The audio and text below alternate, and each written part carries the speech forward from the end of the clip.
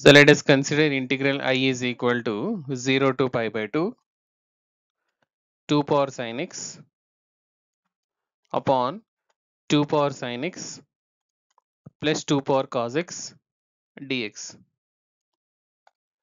So it is 1, and let us apply the property integral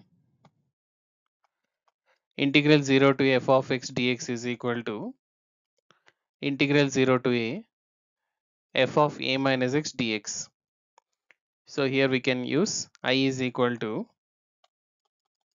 integral 0 to pi by 2 2 to the power of sine of pi by 2 minus x divided by 2 to the power sine pi by 2 minus x plus 2 to the power cos pi by 2 minus x dx.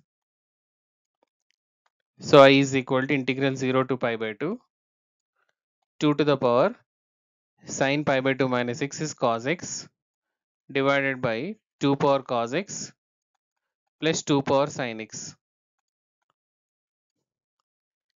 Let us consider to be this is 2 equation 2. Now adding 1 and 2,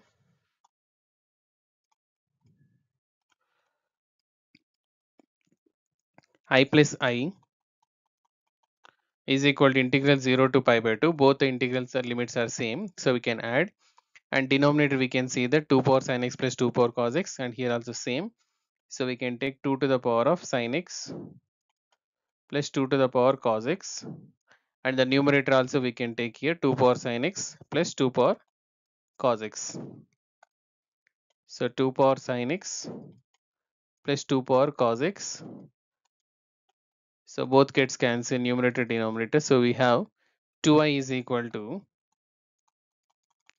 integral 0 to pi by 2 1 dx, that is 2i is equal to integration of 1 is x over the limits 0 to pi by 2.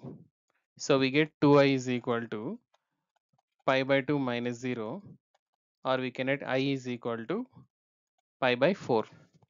So pi by 4 is the answer, which is our option C.